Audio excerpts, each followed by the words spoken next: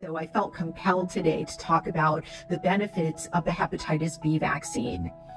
The recommendation is that all newborns receive the hepatitis B vaccine prior to leaving the hospital.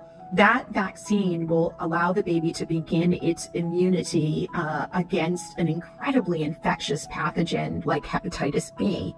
And you may ask, well, moms were screened for hepatitis B, and that is true, but it is also possible to develop the infection between the screening points. And then your baby is at risk of getting hepatitis B and has no immunity.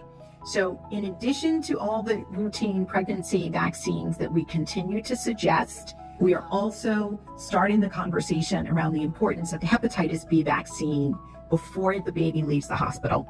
Did you know that 20,000 children used to become infected with hepatitis B every year here in the US? But when the newborn hepatitis B vaccine was implemented, that number dropped to less than 20. But last week, the Advisory Committee on Immunization Practices voted to delay the hepatitis B vaccine to 2 months of age. The other pediatricians and I will continue to recommend the hepatitis B vaccine for all newborns because we want to give your baby the best chance at a long and healthy life.